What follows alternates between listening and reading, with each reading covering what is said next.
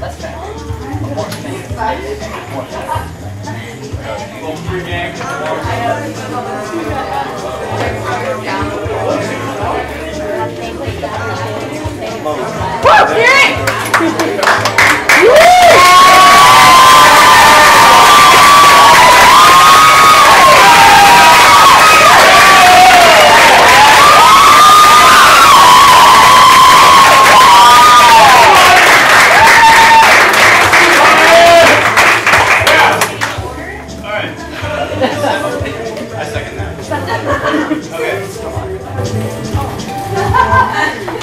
So this is my last lesson, and there's some people in this room who knows what this means other than the fact that it's literally the last lesson I give.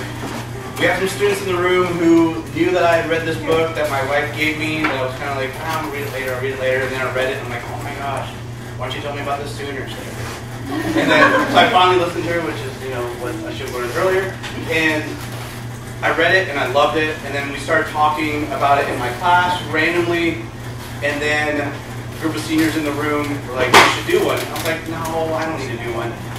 And then they kept kind of bugging me, and I was like, all right, maybe I should. You really think I should? All right, I'll do one. And then I did one, and then it was one of those things where I timed it like perfect, like it couldn't have been any better. It ended, I'm like, you know, good luck in life, and, you know, go out there. And it was like the bell rings, and they high-fived on the way out. But I had no idea, like, if it was good or not. And then the next year I was like, hey, should I do this again? And people were like, yes, you should do it again. Okay, go ahead. And so then it started off like doing it for the students. I asked the students, what do you want to hear about? What are you worried about when you leave here? So this is very kind of like senior based, like you're about to go in the world, what would you see?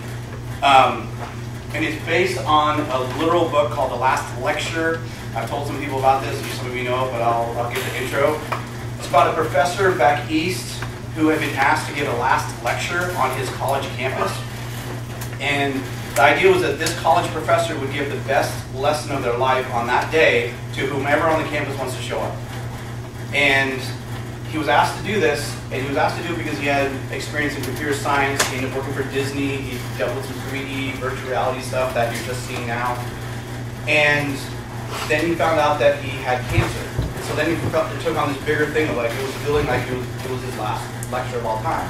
So he gave it, it was live, and he had like 5 or 6 pictures that went along with it. And then he kind of went on YouTube, and Oprah got a hold of it. And then he turned it into a book.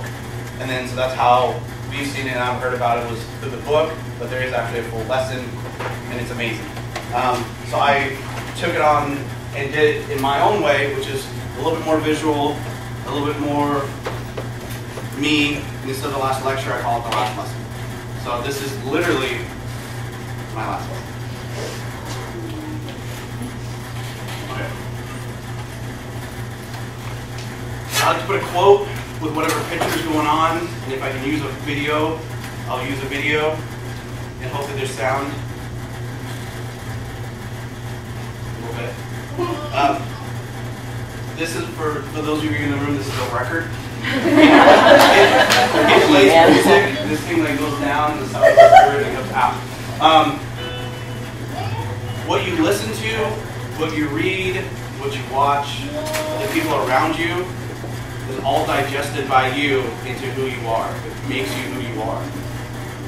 That's teachers, that's family, that's friends, that's a record, that's a CD, that's whatever you listen on the radio. It becomes a part of you if you're paying attention to it or not. With the record, what I realized is I got my dad's record collection given to me this last year. So I ran on and got a record player and started listening to it and realized I got a better connection with my dad because I knew what he listened to. I know what he would play and the emotions that were coming from it. So I thought, you know what, I need to do the same thing for my kids. So I started going on and buying records that represented me in my life, that tells my story, so that they can see that. I think you kind of miss that with new technology. There's a lot of old school things that are still better than the new school, and I feel like this is one of them. And then love and happiness. Things that shape us. One of my favorite TV shows of all time is The West Wing. I watch it before every school year. And the idea is that they talk about politics, sure, but the big thing I take from it is they're idealistic. It's teams coming together, or people coming together to make difficult answers and difficult decisions on a regular basis, but they're trying to do good in the world. And so that's in the background as I'm planning for everything that I'm doing. One of the phrases that you would say in the show a lot is what's next. And I feel like I say that off and on throughout my entire career, is what's next. And there's always something next. When I ask what's next, it means I'm ready to move on with the thing. So, what's next? What's next? Who's the next reader? Bring me the penny of projections, the Ouija board, and the magic wand. Yes, I think it was gold. What's next? What's next? Who's next? What's next? What's next? What's You heard me say this in ASB, you heard me say it in one, just throughout. What's next? There's always something. I feel like I work with that kind of mentality where there's always something else. And even though we want to enjoy today, we have to care about tomorrow and plan for tomorrow.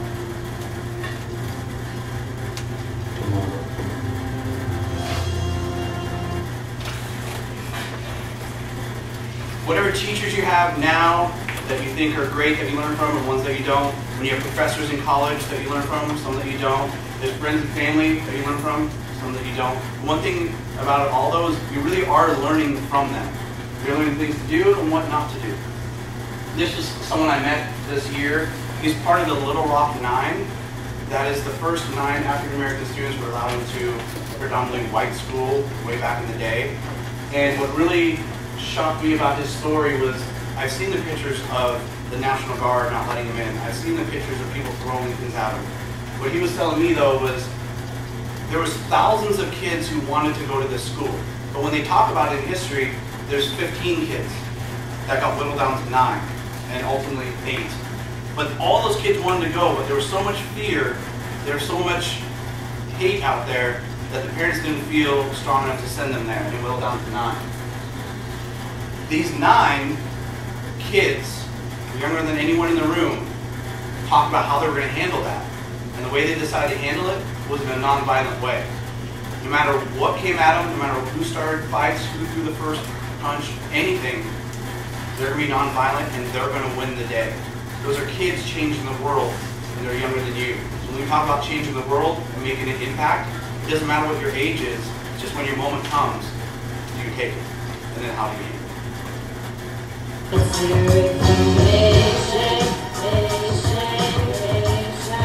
So there's a lot of things that sometimes people think that I do just because I do it, but there's a reason for almost every single thing that I do. On to the next one. And this phrase, make it a great day. Make it a great day. It's the background of every episode for 8 years, even the year that I didn't do it, just because it starts to become part of the culture. Have a great So, day, Grizzly. Wait, make it a great day, Grizzly. the idea is, when you wake up in the morning, you have a decision. Are you waiting for the world to give you a great day? Are you wishing that somebody gives you a great day? Or do you wake up in the morning and you go, I'm going to make it a great day? That's up to you. That's at the end of every single one because of that reason.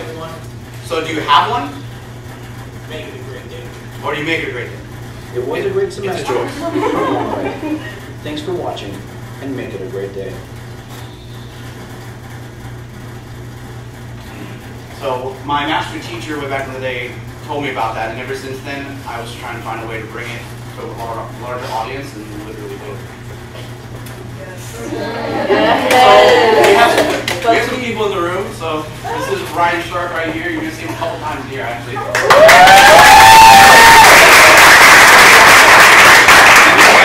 I'm talking to her too.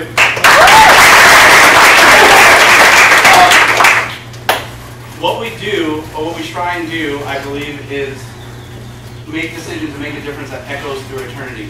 Yes, that sounds like a Gladiator movie. Yes, it was from there, but it's actually You're living in a world of social media, so literally some of the things that you do will keep echoing and showing up every year in May on whatever thing's there, and you can't get rid of it. It just keeps showing up over and over again. Okay, that's the fun part. All right, yeah. There. All right, you know, go on BuzzFeed or Reddit or whatever else is next that's showing up. But also, what we do in a positive way that people don't see that you can't quantify, that you can't take a photo of, does that same thing. I heard a stat that we as people are forgotten within 3 generations.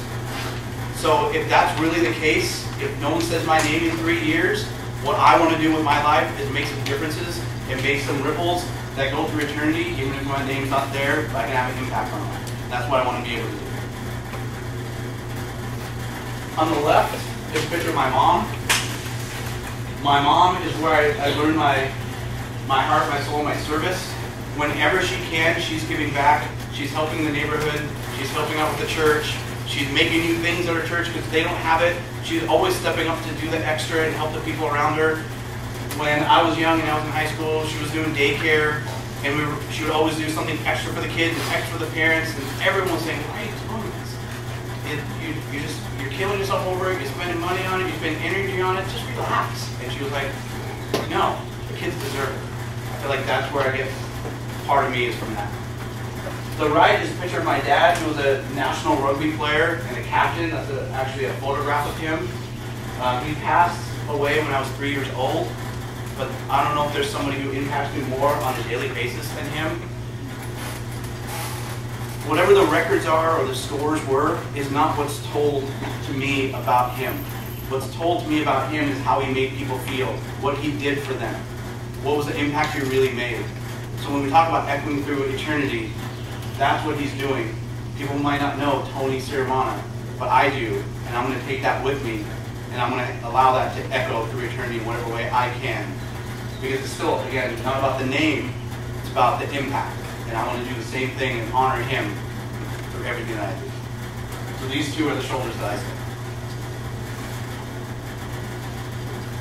A lot of things I don't share in my class because I feel like it's bragging. That's not my mentality. But in this, it's a little different. You got to show where you come from and what you've done and how you've done it. I think it not only adds validity, but it shows what you can do. I'm 5'0", and those are just. That's not a laughing moment. I'll tell you what number. And I had a lot of success, and it was not based on talent. It was based on the work that I put in. Purely the work that I put in. This 10,000 hours. Principle or mentality is the idea that if you spend 10,000 hours on anything, you can become an expert in it. They did a study with talent versus work ethic. 10,000 hours, talent meant nothing. It started clicking for me when I read that. It was not that many years back that came out. But it started making sense. Because I'm like, nothing. 5 to nothing, right? But how am I doing this? It was the work I was putting in when people weren't putting it in. It's the extra that I was doing when no one was doing it. It's getting the gym keys and going to the gym and playing every Sunday with my big man. That's what it was. We were putting in that work so that the rest didn't matter. That's what we did day in, day out. Yeah, I felt like when people talk to me about this age, this day, those 10,000 hours, that lifetime that I was living, like 10,000 hours, that's 10 years. So the idea is that in 10 years, you can do anything, be an expert at it. If you're really putting in work, 7 years is a possibility. I look at that as like a lifetime. You can spend a lifetime on one thing and be able to switch to the other. Before I knew that, before I was thinking about West Wing and knew what was next, I realized I had done my thing. I had my success there. I was able to work at Magic Johnson's basketball camp with this guy. I get to play with my hero. Like, that's one of those things of like, I'm good. What's next? But people were wondering if I was wasting some talent. But inside of me, I knew it wasn't talent without saying it out loud or even really knowing it. The idea was, I knew that there was something else for me. For my buddy, he was like, no, this is the trajectory, this is where I'm going. So now he's a coach for the Dallas Mavericks. This is a picture of him with the Basketball Without Borders. I think they call it NBA Cares now. But this is him in Africa playing with the players down there and coaching. So he took what we were doing and the mentality that we were doing and working on and taking it to another level. And I took it in a different direction. Neither one of us were sacrificing our gift. We were just doing it in different ways. Oh my God.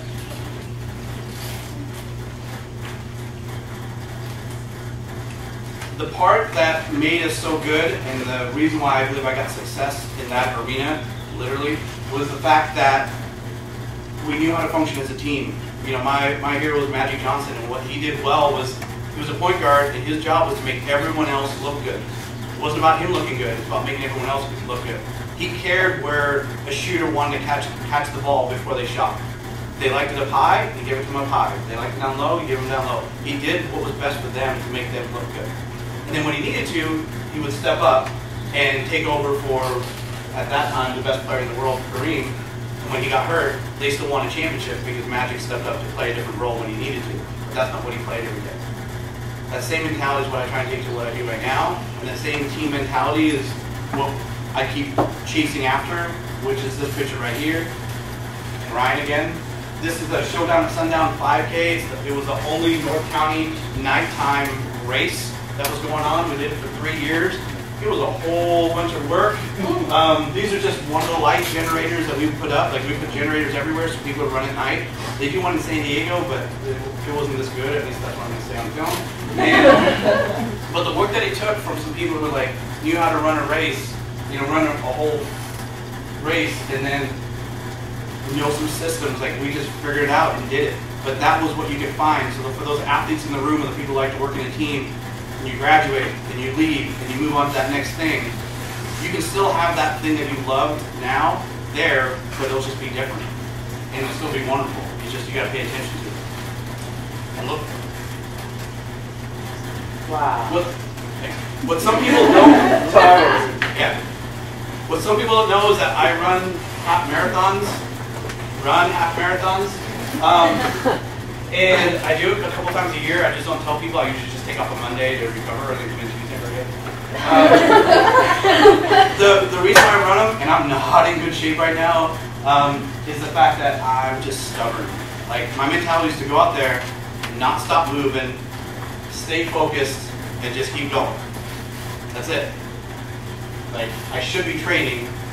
If I was smart, I would train. But I'm not, apparently. I'm just going to go. But the thing was is that I've learned a lot from this, not just from running, but about myself. Like, usually, like, when I'm running, it's not telling me what physical shape I'm in. It's telling me what mental shape I'm in. Because at mile 9, mile 10, your brain's telling you a whole bunch of things to give up. Like, oh, your knee's going to go out. You can't walk for a while. Like, your ankle's hurting. Like, you can't even feel your arm. You know where your arm is? Like, there's so many things that your brain's telling you that are not normal, and everything's telling you to quit, and you're really just fighting mentally with yourself. The athletes in the room, you know what that means. Like, there's times where you're just trying to give up. For those non-athletes in the room, those ASB kids in the room, those 1 kids in the room, those people out there in the workforce now, you know there's those moments where you're tired, you want to give up, people are telling you no, and you just got to keep going. But literally, running these races have brought my attention to one thing in particular. It's the fact that I'm racing to get to the end, but there's a way that I can get there. I don't have to get there the fastest. I can try and not stop, but if I need to, I got to. But the other thing is, there's people around me. And while all those things are in my head telling me to quit, to give up, and there's doubt, and there's like, hey, this song I don't like right now, I'm going to switch this playlist. Like, but everyone else out there is thinking the same thing. Everyone else out there are having those same doubts. So in this room right now too, there's some people like we're about to move on to graduate. You're having those doubts, you're having those things, but you're not the only person in that race. Everyone else around you is thinking the same thing. They're not just saying it out loud. So this last race that I ran in, I got down to the last 300, and like I got in my head, like I know what I'm doing. As soon as I'm making that turn, I'm sprinting, and really, I'm counting the number of people I'm going to pass. Like, I'm just going to sprint. I'm getting it. That's my mentality. But I turned and started going, and then I saw there's like started getting commotion on the side. Someone had fallen down, and it was serious.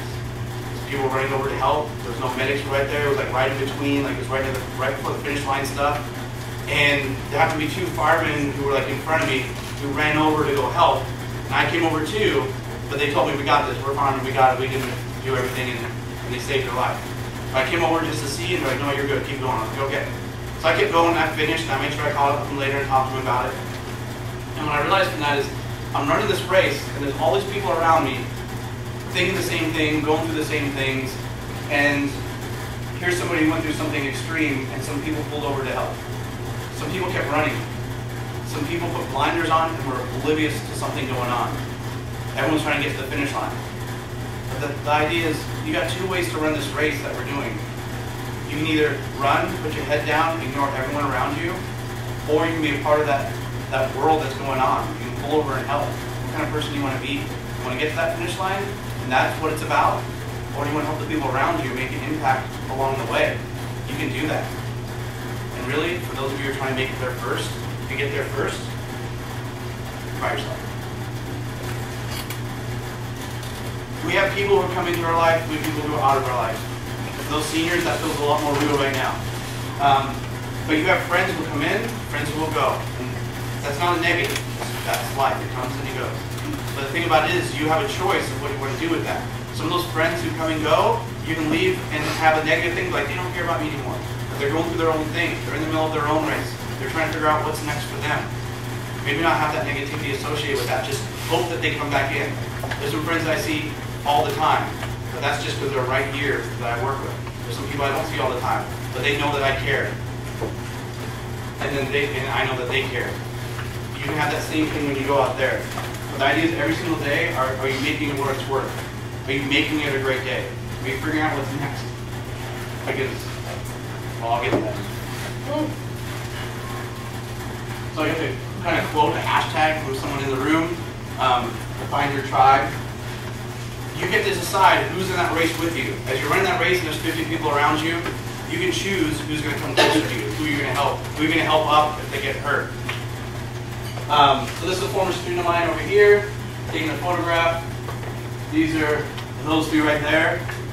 This is when Ryan proposed. I'm sorry, I didn't tell you about this ahead of time, but I was going to do it anyway, so deal with it. So I got to hike up to this spot that was like 10 miles up.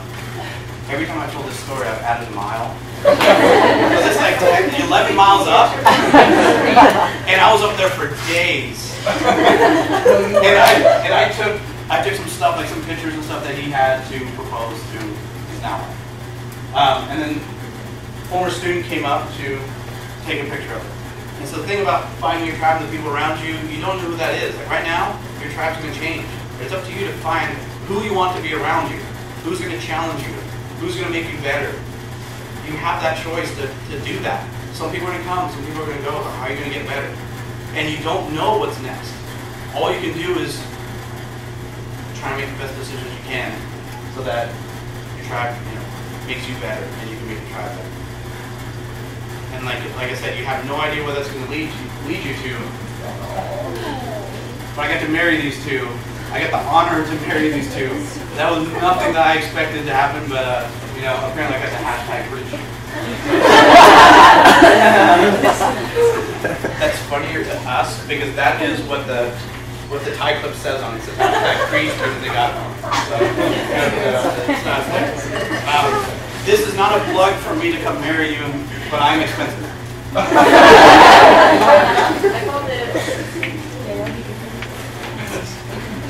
Okay, I know I told this to the one class. I don't share this all the time, but when I first took over the news program, it was not going to happen on campus. It was done, they had some issues, whatever. And like, I went and got some kids together who were in my plus group and was like, hey, what do you think about us taking this over? And they're like, we don't make videos. And I was like, that's a technicality. But the idea was that we wanted to get more to our campus. We believed our campus should have that. So we made one video. One video, literally. And I took that to the principal with the back of these students going, yeah, we can do it. And I was like, hey, let me have it. Here's my vision for it. And they're like, you can make videos? I'm like, yeah, watch this. They're like, oh, that's pretty good. Basically like a Nike basketball knockoff. But with a Foursquare ball, but whatever. We made it happen, and we did it. And I was told over and over again, good luck. Because they're like, have you used a Mac before? And I'm like, oh yeah. I use Final Cut. It's a really crazy program and it's intense. Like the director of technology was like, oh man, it's going to take you years. I'm like, oh yeah, like I got it, easy. I have no idea what I'm doing. But I'm betting on myself and I'm betting on these kids, which is what I'm doing every single day. I'm betting on the people around me. I'm betting on my tribe. I'm betting on the fact that we're going to figure it out. We don't need to know those individual things. Those are technicalities. When you have people in the room who want to change and impact the world and make a difference, that's what I bet on. Really?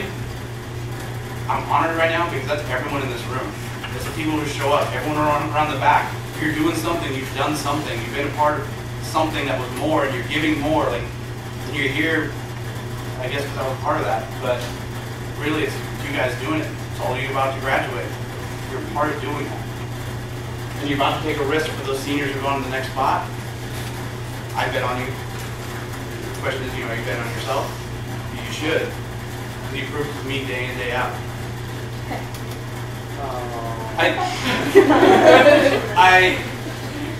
Part of this, when we talked about it with previous seniors, was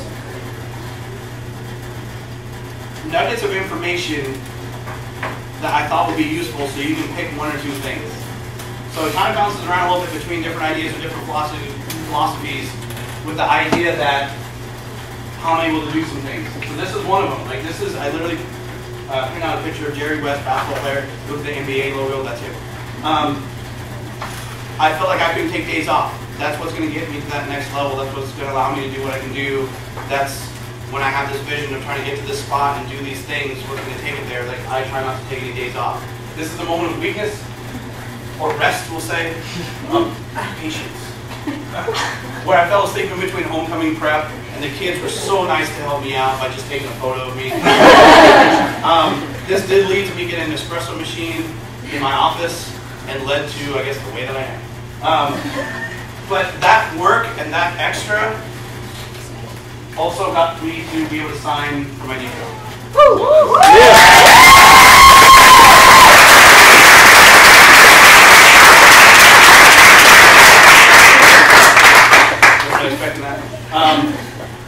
They did say this is the first time they've been asked to take a photo before, and I said I've been Instagram following it. So all 7 of you liked it.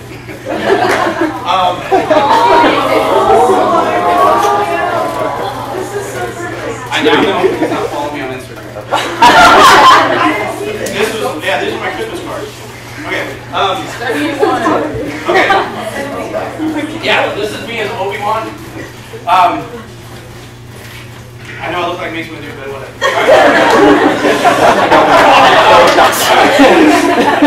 One thing about me, like people ask me random questions or they'll say comments to me, and some of them just kind of like, thanks. And it really, some comments that have been made to me kind of bugged me, and I was trying to figure it out. They're like, oh, well, you can do that. I'm like, what do you mean me? Like, well, I can't pull that off. What does that even mean? What I realized though is that like one thing about me that I feel like is I know myself. I don't care if I'm embarrassed by something. I don't care what that risk is. I'm going to go do it. I feel like that's a positive more than just like, oh, you can do that. You don't care. It's not that I don't care. It's just that doesn't matter to me. If there's a bigger goal, that's what's important. The rest is secondary. Me being embarrassed by something, me failing at something, me making a mistake, it doesn't matter. Because that goal is what matters. So I got to throw some Drake in there because, respect. Yeah, I've always been me. I guess I know myself. And then there really is no telling what I do. That's for the 3 people who know. Again, there's some things that I don't like to brag about, but like I feel like that's important in this moment and what I'm doing. Regrets is something that people have brought up, the seniors. Well, how do you deal with that? The only way that I think you can really deal with that is making sure that you're not making those same mistakes moving forward. So like I don't try to think of anything as a mistake as much as like I'm going to improve the next time around. So we had some fires in North County way back in like 2007 or 8 or something. Oh yeah, I know that. Yeah, and we played field hockey in that game. Did you really? Remember that? We almost died. Yeah. Now I know the year. 2007. You took pictures. That's probably happened. I just thought it was a class. But the thing was, they asked campus to not come help. They asked campus not to come in. They're just like, hey, just deal with it and you'll be okay. So I did it. I was around apparently taking photos of sports instead. But the next time around in like 2011 or 12, we had some big fires in North County. And at that time, I was like, this time I'm showing up. So when the email came out and said, please staff don't show up, I was like, I'm showing up. And so I walked into the pavilion, the principal's there, right next to the head custodian, and the principal turned to the head custodian and was like, I thought we said not to have anyone even come in. And she's like, are you trying to keep them out? And I feel like that's something I'm trying to live up to every day, is that I may not be there every single day, but if there's something coming up, I'm going to be there. And people know it. Because I'm going. So the question is like, times of challenge, controversy, where are you? That's where I feel like, when I know that moment's happening, this is the quote that comes into my head every single time is, how do I not regret this? What do I need to do to stand up and represent on this day? Represent me, represent my dad. How do I echo through eternity? You ready? Ready to say yes? 10. Suit up! Lights, suit up! Anyone suited up? No, suit up! Suit up!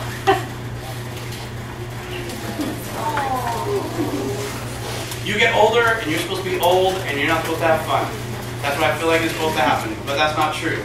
And that's never been my case or our case. So this is some of me and my friends. We started teaching together at Mission Hills the year that I came in. It was like year one, How I Met Your Mother came out for me. And then we were teaching together and getting to know each other as friends as How I Met Your Mother's playing. So we got to the season finale and we watched it at my house. If you've seen How I Met Your Mother, we suited up. Because that's what we're going to do. And I feel like that's an illustration of memories.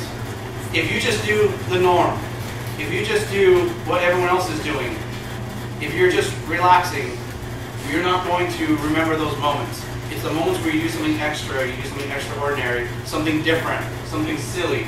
Those are the moments that you're going to remember. And how old you are is really dependent on how old you want to believe that you are. That leads into something really childish. What most people don't know is that back in the day, when I was in charge of Plus, we did Foursquare on campus. And it was pretty intense. You know, the students are playing. What people didn't know was that during lunch, after that week was done, we created our own teacher court at Foursquare. It was intense. Like, it was brutal. There was trash talking. Nobody said any bad words that are on tape. But it was, you know, yeah. So here's just a moment in it, and the people who playing Foursquare, a little shout out to someone in a booth who was just like, oh no, I'm going to play. And people totally took advantage, like, oh, she's in a booth, she can't move fast. And then she just started beating us all. So she just wanted to throw that out there, respect the mission. I had so many moments that would be so embarrassing from this Foursquare, but it wouldn't be fair to do it to my friends because I want to honor them. But you can see them. Thanks for taking it easy. So that went all the way back there.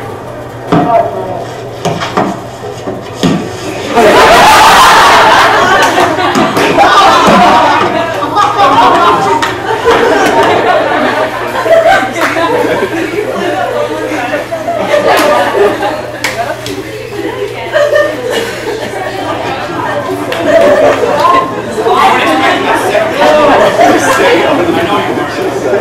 Fake mistakes.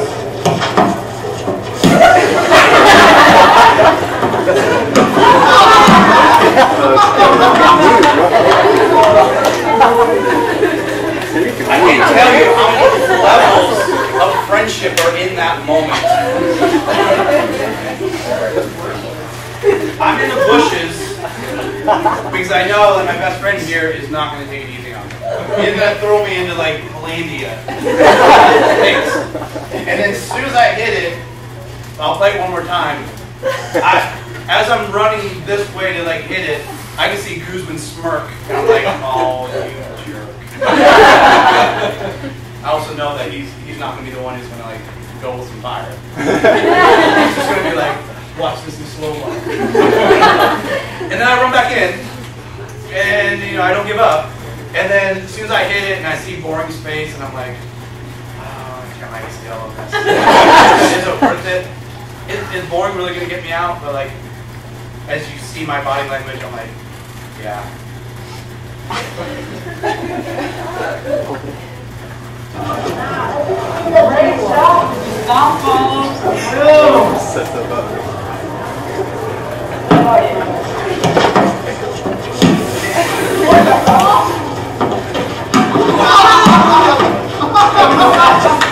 Maybe see some of those other moments that I felt where I'm like, these are my friends.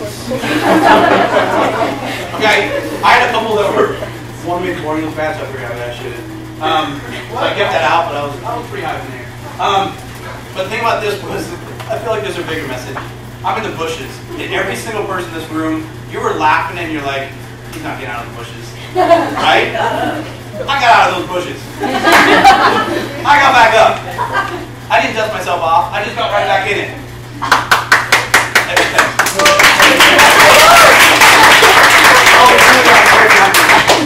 And then boring out. But that's the thing though, like you're gonna try, you're gonna give it your all, and at the end of the day, you still may not win, but it doesn't matter. And I feel like in all moments, this shows who I am because one, I'm having fun, and two, it gets intense in our Foursquare. And if you live every moment like that, you're gonna have fun, you're gonna have these moments. Otherwise, what you have is some random photo where nothing really happened. This isn't as interesting. This is not as interesting if we were playing art. We would never filmed it. We were just like playing around. We never would. But if you do the extra, that's what happens. And I had to throw the Andy Bernard in there because it felt right. Like every time I was trying to think of like the good old days, that's what this is. Because right now, you guys are in the good old days, right? And then in 20 years, they're gonna be like, remember the good old days?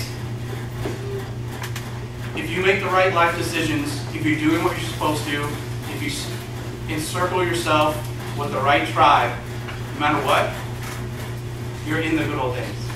I'm in the good old days. But if you do things right, that's what can happen. And that's what it's like. So when people are telling you, oh yeah, you're forgetting it's the best times of your life, yeah, it's good times. They're the good old days, but they're all the good old days of you. We're not playing that again. I also thought it was important because it's an office and since I have a new job, I'm an assistant to the principal. I think that's important. Yeah. Right, that's only funny to the office. Really random is when I did my last lesson, I put this down as a quote that I liked, that I read from a book, but I don't think I really knew what it meant, but I was working on it. And I think when I did that in that last lesson, it changed who I was from that lesson, I think, more than anybody else. But it's this idea that when something happens, we tend to blame other people. We blame other people for it. Like, oh my gosh, it's this person's fault. They didn't do this, they didn't do that. Or we're blaming ourselves. Like, hey, that's my fault. I shouldn't have done this. I'm so sorry. All those things are valid. That's how we get better. However, I like to think that you've seen this in ASB, and you see this in 1. My first reaction is try not to be one of these two. My first reaction is, let's just move on. How do we fix it? Let's get to the next thing. If you're in the middle of a game, in the middle of a rally, in the middle of filming something, if you just stop and you start doing this, you'll never be great. It will never be great. You're not going to win that game. That video is not going to be good. All the other stuff isn't going to work out the way it's supposed to. If you start here. You can come back to this and try and figure it out and fix it for the next time around. Improve for the next time around. You should do that. But if your first instinct is to blame other people, blame yourself, that's a negativity is going to keep you from that next step. Try this. Try not blaming people. See what happens. I realized when I took on ASB 2 years ago with 1 and with math and with some other things, I realized it's going to be a lot. So not only am I going to do homework over the summer, I'm going to figure out what I need to do, how do I improve. I need to figure out like how am I going to manage all this. So in that homework, in that struggle, I found out that bullet journaling is something that people did to stay on track. And it's on Pinterest. So I was like, my first thing was like, it's on Pinterest, I'm not doing that. But then I started like going, all right, why am I mostly attached to this Pinterest thing? And then I realized there's so much value in it. And then it's me. What do I care? Do people make fun of me in meetings when they see this? Sure. Do they say, why do you spend all this time on it? Sure. But the thing about it is this improves what I'm doing. This allows me to do what I'm doing. I write down all the things I need to get done so I don't miss it. Is that a post-it note? Yeah, some people do that. But then what happens when you have an email and you've got people that you've got to deal with? What happens when someone puts something on your desk and that's not attached to it? What happens if someone gives you a folder with some random stuff? What happens if you design something you got to build? If that's all in these different places, you're going to be just as torn and making mistakes unless you can get it in one spot. So this is just a couple days worth of like different things of what I need to do and build and plan and whatnot. And the idea was I spent a little extra time on it because while I'm writing stuff down And I'm taking, I don't know why that's a slow-mo there, but it's really dramatic. Oh my gosh, wait for it. Here, right. But like, if you see some of the things in there, is like, I can go to one spot and find the phone number that I call somebody when I'm not home. I can go find the email address that I couldn't remember as I was in the front office in a different spot without my computer. So all these, this is me planning my last lesson. It's all in one spot to make me better. So when people are saying, why do you write all this down? I process all that I'm doing and plan out what I need to do. So for example, I'll write down some quotes in there to pump me up because I'm like, I need this week.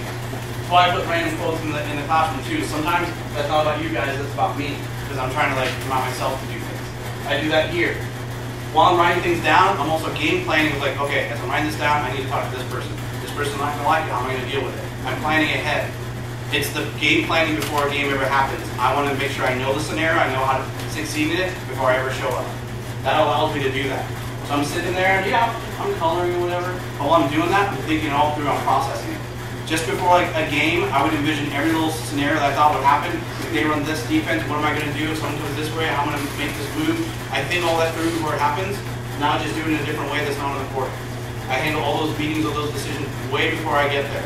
It's also why I lose some sleep, because I'm game planning all that before I get there. When I get there, it's easier. Can I just ask what type of pens you're using? Different ones. I use a Tombow for here, and my newest thing is fountain pens. Yeah. And the idea of the fountain pens is going back to the records thing, which is the idea that I'm writing every day, and you guys see it with the fountain pens. The reason why I have those and I spend a little money on them is if I just use some random pen like the pen, which is the fancy one you get at the mall, those are going to run out of ink. The fountain pens I can keep refilling, and one day, everything I did with those, I can hand it off to my kids. That's one more thing like the records that keeps moving on. That's why I have them. Gabby Dunn bought me one, and every time I look at that white pen, I know that's from Gabby. Like, I try and put meaning wherever I can. So, and we don't need to see this again. If you want to see the song, go back and watch it. Okay, I'm a math teacher. In high school, I was a basketball player. I'm one person at a time, right? I've said this multiple times to my discrete classes, maybe not so much in ESB, but the idea is you can be more than one person. So this is some artwork that I did. My second watercoloring ever. Mrs. Dixon told me that I need to work on my layering, but it's watercolor. I'm a math teacher. I don't draw. But the idea was someone told me was your artistic ability ends when you stop doing art. So if you end when doing art as a 5th grader, you're a 5th grade artist. If you end in 11th grade drawing and painting, you're an 11th grade artist forever. If you are a 40-year-old artist, you're a 40-year-old artist. No, it didn't work out the way I planned. But if you can only do stick figures, you can go back to the last time that you really invested yourself in art. So the thing about this is it's supposed to illustrate that 10,000 hours also. You can be as good as you want to be at something. It doesn't take the talent, it just takes the time and the fact of are you going to invest yourself in. So when people say, I'm not good at math, I'm not good at art, I'm not good at whatever, sorry. That study came out about the 10,000 hours. You can be good at it. It's just a choice of if you want to be. So I didn't. Why did I choose this one? For a couple reasons. My girlfriend back in the day in high school would bring me the newspaper, and because my family didn't buy a newspaper, so she would bring me a newspaper with Calvin and Hobbes in it. And I would read it every day, and I was like, why are you giving this to me? She was nice. So she gave it to me, and I'd read it. And so I picked the Calvin and Hobbes out of here to do. And it starts off with, let's try this path over there, and then he's like, I don't see a path. And that's what you guys are about to do. That's what we're doing every day. There's no path set. We just got to figure it out. And then it goes on to like, oh my gosh, we're going to make a path. How are we going to find this path? There's so many challenges. What are we going to do? We just fell off a cliff. And they're like, that's a fresh new challenge. Like, how are you going to handle those challenges that show up? And then it ends with, the problems with new experiences is that they're so rarely the ones that you choose. That's what you're about to go do. You're going on to that next thing. You're graduating or going to next year or whatever, but you don't know what those things are. It's just how you handle them. If it's a new path, go find it. Go lead it. Go with your tribe. What I should clarify is the one that I did before this was also Calvin and Hobbes, and it was like It was like on one of the covers when I think I'm gonna have that in this picture. And so when I did that, it really took some risk because I'm like, I'm gonna go spend some money on some paper, some pencils, some erasers. I'm gonna invest the time to do this. I don't know what I'm doing. This looks ugly. What am I doing? Like I'm down on myself the whole time. Just like erase, same thing. It gets to the end, I'm like, this is pretty good. And then so I give it to my wife for Valentine's Day because she was the girlfriend who was the one giving me the comic book. What? Oh my God. Okay. So you are what you say you are. If you're an artist, you'll be an artist. You'll be a mathematician, you'll be a mathematician. Don't make it happen. You are what you say you are. A superstar. That was smooth. I have no fear. Speaking of that, you're about to go jump into the world, into that next thing. If it's a senior into college and work. For those of you here who are going into your next whatever, juniors who are going into their senior year, you're going in with two things. Either going in with fear or you're going in with faith. You're going in with fear that's like building up inside of you, you're scared about the next thing, or it's the faith in yourself that you know you're going to handle it. Which one is it going to be? Which one wins the day before you start? Are you going to make it a great day, or are you going to let fear take over? You're going to have the faith in yourself to take those risks and make that thing happen? That's up to you. That's a choice. It hasn't happened yet. It's totally up to you. So when you go dive in, what's on your back? Maybe literally. One of the things that seniors brought up with me was money. Like, we're going to talk about money. How are we going to do this? What do we want to do? So this is the first thing I think of. Like, it's kind of, it's the most notorious quote I can come up with. And I started off as a business major, and then, or psychology major, business major, switched to engineering, and then it was engineering. I'm going to go make that money. I'm going to be good at it. I can build stuff. I got a mind for it. Started going into it. And then I realized, what's my life going to be like? And I started mapping that out in my head, what's it going to be. So my wife and I sat down and we started talking about, like, all right, what would our life be like if we made a different decision? And I went into teaching. Because we were talking about, if I'm going to be an engineer, then the weekends are saved for that helping people. And that percent was not fitting in with what I wanted to be. And she was a teacher, becoming a teacher, and she was telling me, you should do it. You should do it. I'm like, no. You should do it. I'm like, no. You should do it. I'm like, maybe. And then we had that conversation about making that work. So it finally got out of my head that I'm not trying to make that more money. I'm trying to make no difference. Like, I want to have a bigger impact on people and the world than just like making it my weekend project. And that was the idea of becoming a teacher or an educator, is trying to get more of that. So that's why this picture also represents that. Was this is the choice I made, was this, instead of just trying to make a bit more money. And I think as I'm trying to make that difference, I think it really made me. So nearing the end of getting my master's, 2 years ago we sat down with all right, getting a raise B, I got one still, I got math. Let's throw a master's on top of that. And so it popped up like, okay, how am I dealing with all this? Well, the bullet journaling helps. Like, it helps me keep track of stuff. My organization, all the whiteboards in my office, helps me keep track of that. But also, every moment, I'm trying to multitask. I'm trying to study. So this is me. I took the car in to get work done. As I'm getting the car work done, there's a coffee shop in there, and I took my homework with me, so I'm just doing homework. I'll go get a car wash when I kind of need it, but I'm sitting there doing homework. It's an opportunity to do that. Whenever I have a chance, my car is going to have my homework in there. It's going to have my stuff with me. It's going to have my bullet journal that says all the things I need to do. So I can multitask. I can keep going. There's no days off. There's no minutes. The only time I'm going to rest is when I fall asleep between homecoming. Other than that, like, I'm just going to keep going. But really, it's all about just a choice. There's no days off. Some people are going to tell you some things are impossible. Some things are impossible. The picture on the left is, I was ASB director, I'm at a CATA camp, I'm like trying to figure out what am I going to do with all of this, and then I got a phone call saying, yeah, the pavilion's flooded, the gym's flooded, you got to figure out a new spot for homecoming. And then they hung up on me, and they didn't say that, my story is. And I was like, I'm just going to figure this out. Okay. So I was going through it. I called every place nearby, and the only places that were available were like selling the school just to do it. Like, no, we're not doing that. And then it was like, all right, we got to think outside the box. We're going to do a wedding tent. And I was told, no. Yeah, we had it in a wedding tent. because you have to. There's no other option. You just got to do it. The picture on the right is kind of, I like to throw in some things that are really random. My father-in-law played beach bocce ball in the World Beach Bocce Ball Contest in Del Mar, and he won it a few times, like quite a few times. And him and his partner, they did it for years. And his partner got hurt his shoulder. And my father-in-law was like, hey, you want to play with me? I'm like, nah, I've sat there and watched this whole time. You know, it's just fun, like that's your thing. And he's like, no, you should play with me, just have some fun. I'm like, all right, have some fun. And his partner was like, what, you really think you're going to play? You think you're going to win? You're being on the sidelines. You're a sidelines guy. And I was like, don't sit it. I was like, challenge accepted. Like, oh, we're doing this. Like my father-in-law, I'm like, we're doing this. So we lost. But we won the next year. And then we won again. And then people are like, why'd you stop playing? I'm like, I think I've done enough. I'm on to what's next.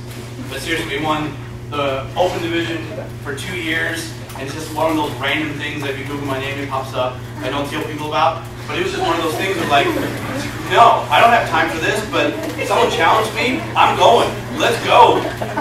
Yeah, it's like a whole day thing. Yeah, I'm kind of good. Or at least was. You're going to get through a lot of tournaments first to get my level. Oh yeah, I forgot to do this one in there. I didn't realize I had this photo, but wait, look, this is before I was a teacher at Mission Hills. But look at the background. It's Mission Hills. So I did my student teaching on this campus because there wasn't a senior class. So the 600s were open. So me, Mr. Miller, Mrs. Miller, I don't know who that dude is. Let's see who, Mr. Hackler, Mr. Redlings, and there's like 4 other people who don't teach here anymore. All did our student teaching together. We were all here. And I didn't realize that I was going to be here. But the thing about it was that back then, I was a math guy. So I got to talk about something about math.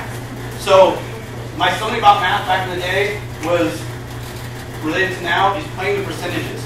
As you're making decisions and you're moving forward and you're trying to like figure out how you're going to do something or how you're going to be successful at something, I'm telling you, play the percentages. This doesn't mean that you're going to go out and gamble. No. What I mean by that is, if you know that you're like a 50-50 chance to get something or like to succeed at something, do the things to get you that 60% or that 70%. If you know that you're supposed to be a shoo-in for something, there's no shoo-in. That just means it might be 90%. What are those extra percents that you can gain by doing something? If you know that it's impossible and it's at 0% and you're not going to win a World Bocce Ball Tournament, what are you going to do to increase that percent? There's no 100%. There's nothing that's guaranteed. There is nothing that's guaranteed. But what you can do is keep putting yourself in a position to increase that percent to get as close to 100 as possible. You can do that. So as you're making a decision, you're like, why didn't I get something? Why didn't this happen? Are you increasing your chances, increasing your percentages to do that? Because the thing is, just like that Foursquare video where I'm diving, I can increase my chances. I feel like I'm going to get it. You still may not get it. You could have been the 99. There's still a 1%. But are you doing everything to give you that best chance? Because at the end of the day, you can be proud that you did everything you could to make it happen. This is a random book. So sticking with that math theme, this is our student store over there. HP knows it, but not everybody else does. We had 2 large refrigerators in there. One large refrigerator broke. That's calling around, seeing who needs to pay for it and what. $4,000. The answer to that is put another 4, replace that fridge. There's another one that wasn't here the same year. That's going to break soon. The door's broken. All right, there's another $4 grand. That's $8 grand. So the answer is put $8 grand, pay for 2 fridges.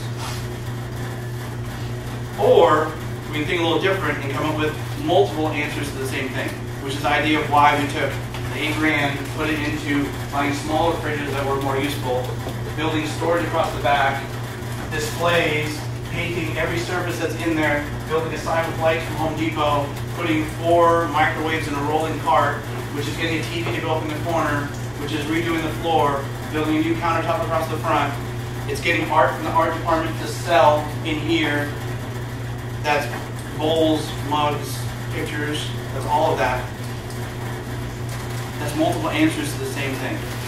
can answer it in one way, or you can answer it in multiple ways. I like to think that like if you go out there, try and think if you can do it in multiple ways. There's not always one answer, it's not multiple choice. I don't believe in luck. I don't. I believe in cause and effect. I feel like the world is, that's how it works. You do something, you get something. You do something, you get something. It's still percentages though. It's like things aren't guaranteed. I believe that, except for one thing. This is my girlfriend back in high school. This is us driving to homecoming. That's me with hair. And then this is us so many years later getting married. What I tell the kids is that's my last day with hair. We made a deal that I would have hair for the wedding photos. I'm more efficient that way. I'm aerodynamic.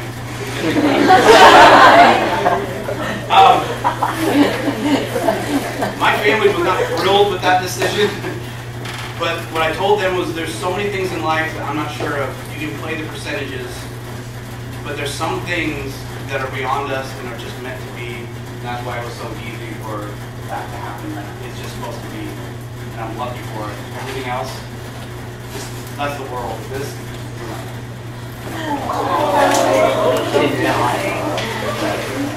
so this is a more recent photo, because I can. This is on vacation. But it's a bus. Alright. I started at the beginning with a song by Most Def, but you guys weren't really listening to it, but that's what this is based on. Hazy, guess what? Love you. Yeah. I love you. Okay, alright. Guess what I learned at school today? What? Love you. I knew it. Hey, Paisley, do you know what someone told me today? What? Love you. I So it's a game that we play, but it illustrates the fact that like every day I tell them and they know it. And so it's a game. But the idea is, from that song that started at the very beginning, is tomorrow may never come for you and me. Life is not promised. I'm no perfect man. I'm just trying to do the best that I can with what it is I have. And that's really what I'm trying to do. And every single day, like the way that I show Cam is that I love you guys by the work that I do, though I don't say it. And with my family, it's easier to say it, but that's how I do that. And there's no guarantee that I have tomorrow. I'm just trying to be the best man that I can. There's tough times, there's good times, there's all that. That was not related to this. Now that I think of that, that's not the best segue. But as you're making decisions and you're living life and you're trying to like figure out what you're supposed to do, there's all these decisions to do and all these decisions to make. At the end of the day, love is what wins. So if you're not sure, if you're doubting yourself, go with that. Because really, you know, we see some hate, we see anger out there, we see people who don't have our backs, all that. It's out there. But at the end of the day, there's more than that. There's bigger than that. You have your tribe, you have your family, you have all that around you. And that's the best part of ourselves. And remember that. Those friends that you might have some trouble with, don't let that anger or whatever stick with you if you had some trouble that happens around this year as people are graduating. Don't let that stick with you. Just give it up. It doesn't matter. Don't worry about the blame. Give it up. Just move on. Not move on and forget them, but move on from that anger, that hate, whatever. Love is the best part of us. Remember that. That was like, I think, the first photo we ever took. And like, it's so grating because the camera is, you know, I don't know if they even exist in there. It was Walmart. The little picture booth. Nice. Alright. And then that's a little fancy. That was like an automated camera at a wedding. And I'm very bald there. That's like right there.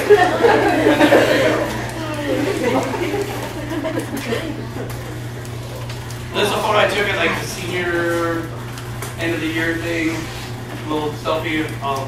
Some of you are here who are on the stage with me. Yeah. You guys are about to go out in the world, and it really is a sweet sorrow. It's that bittersweet thing. Like, you guys are going to go out there and do amazing things, and I'm so excited for you guys. I know you're going to do great. If you're not sure, and you're like, but what about me? Turn around and look at the back of the room and look at everyone who's been around me before. I told them the same thing. They know it. They're going to go out there and do great things. And people in the back of the room, that's what they're doing. People in the front of the room, that's what they're doing too. Okay. But it is. And when teachers tell you, you need some help, you need something, you need a letter read, you need a reference, you got it from me, and the only way I know is you let me know that you need it, but I'll have your back. Now, then, you jumping in the water at the river, like, you know I got your back. One of my favorite books of all time is The Alchemist by Paulo Coelho. Can you in the back read that? Out of curiosity? Alright, read. Okay. There's a moment in there where it's a journey about a boy who's trying to figure out his life and what he's supposed to do. And then there's a moment where he goes off on a tangent. He's supposed to go to this, on top of this mountain, to see this wise man in a palace. And he gets in there, and he goes to this wise man and says, okay, what's the meaning to life, the universe, and everything? He doesn't say 42. What he says is, here's a spoon with some oil. All right?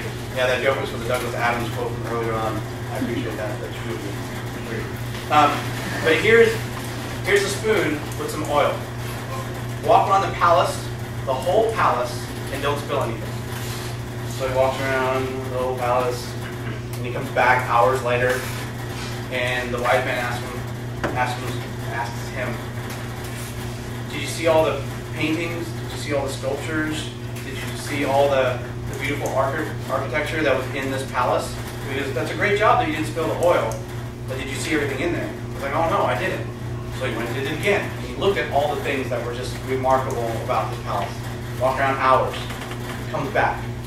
He goes, yeah, you're right. I missed all that. It was amazing. It was beautiful. Did you see this one thing? Oh my God. But they look at the spoon, and it's empty. Because while he was paying attention to all the beauty, forgot the spoon and the oil and spilled it all over the top. So the idea is, here's this kid trying to figure out what the meaning to life is. How are you supposed to be happy? How are you supposed to live in this world? And then both lessons failed at. But that wasn't the point. The lesson was the fact that you can fail at both.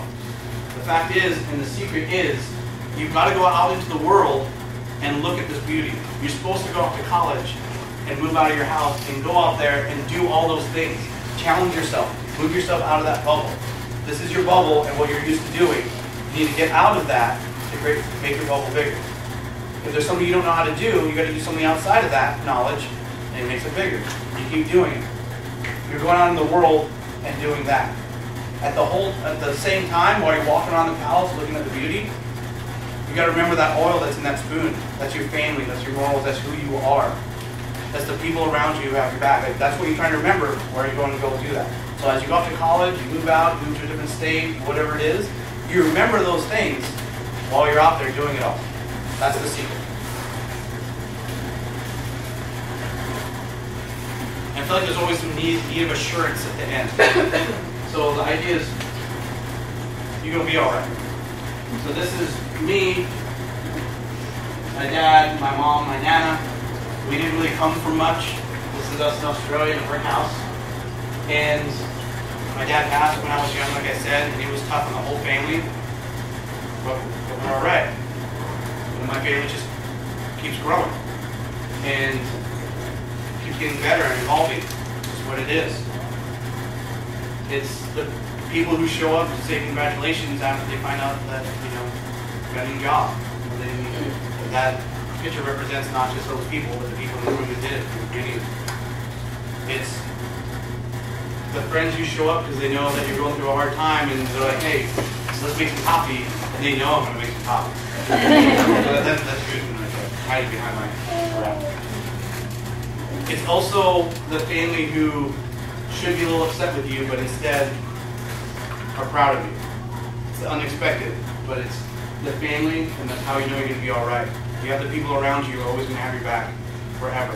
That's me. That's the people in this room. You know it. You know who those people are who aren't in this room. You know it, but you're going to be all right.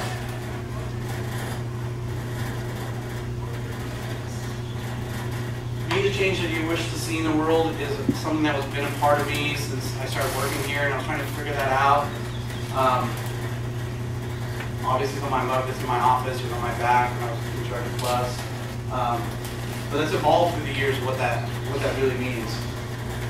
I used a quote when I got the job as a teacher here, 12 years ago. They asked me, why do you switch around your job so many times? Like they were kind of questioning why I wanted to be a teacher. And what I said was, I read a quote that says, your work is to find your work and then give your whole heart to it. So your job, your work, is to find out what your job's supposed to be, and you're supposed to give yourself to it. And that's what I was as a teacher. I feel like that's what I did. I found it, I'm supposed to do it. Then I had this interview for a new job, and I went to go like, all right, I want to misquote this, I'm going to go find it. So I go look for it. I found out that I had misquoted it the first time. I'm like, oh, I got the job. Butchered that quote. But the quote is your work is to find your world and give your whole heart to it. That's what I'm doing now. That's what I'm ultimately be doing this whole time. Is you think of the world, you talk about the world, and you think of it as like the globe, the earth. But your world is the world around you. For me, it's here. This is my world. I'm giving my whole heart to it. That's what I know at the end of the day I'm going to be able to give, and it's going to make me successful. And how I define it is that I know what that is now. That be the change you wish to see in the world. This idea of like be the change in the back of the shirt. That for me is evolved into this change in the world. This is my world. I know what I'm doing there. I know that. That's my focus. That's my passion. That's my purpose. I know it. So as I'm going through that and reworking that and figuring that out, and as I'm writing this last lesson and figuring out how I'm going to change it and improve it, I felt like it needed to culminate in one thing. Like, how do these pieces come together for me? Like for me right now, it kind of goes off of what I've been saying like kind of throughout, which is you're supposed to be finding your passion. You're supposed to be finding your purpose. Find your purpose. And you're supposed to be doing it with your whole heart. If you can do those three things, I'm telling you that not only can you make a difference, and not only can you make great things happen, but that is truly how I believe you can change the world. Passion, purpose, the heart.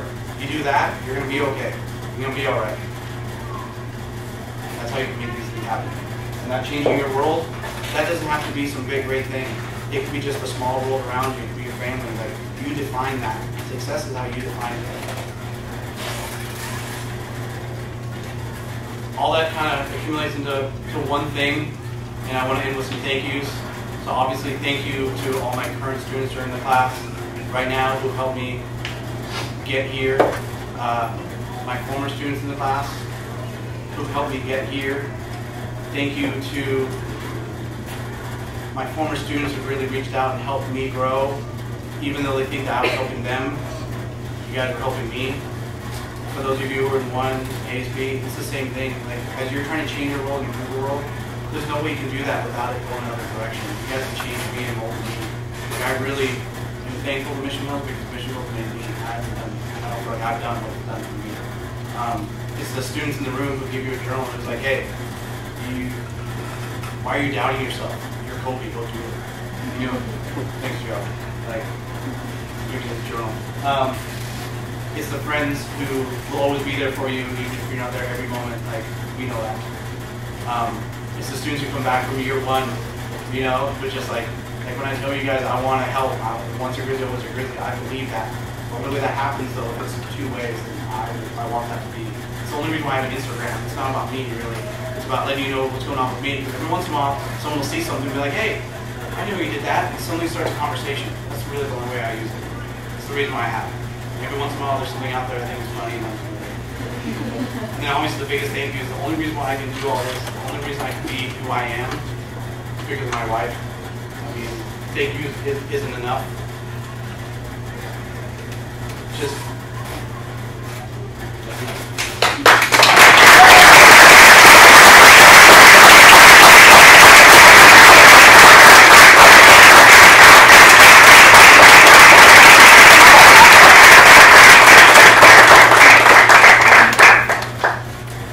thank you for, I mean, if you're here right now, thanks for letting me do this.